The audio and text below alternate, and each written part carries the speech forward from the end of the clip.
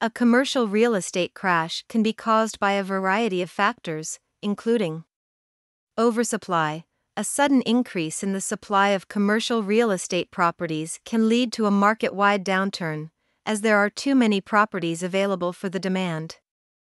Economic recession. An economic recession can cause a decline in demand for commercial real estate as businesses reduce their operations, leading to a drop in property values and a market crash.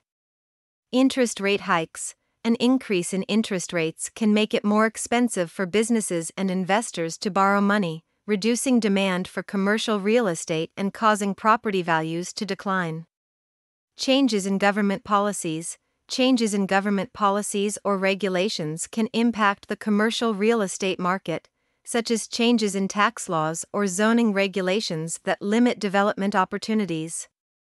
Credit crunch. Tightening of credit markets can make it more difficult for businesses and investors to access financing, which can lead to a decline in demand for commercial real estate and a market crash.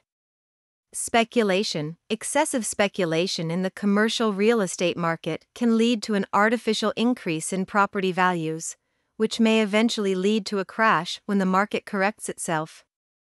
It's important to note that commercial real estate crashes typically have multiple causes and often arise from a combination of economic, financial, and market-related factors. To minimize the risks associated with commercial real estate investments, it's essential to conduct thorough due diligence, monitor market trends, and diversify your portfolio.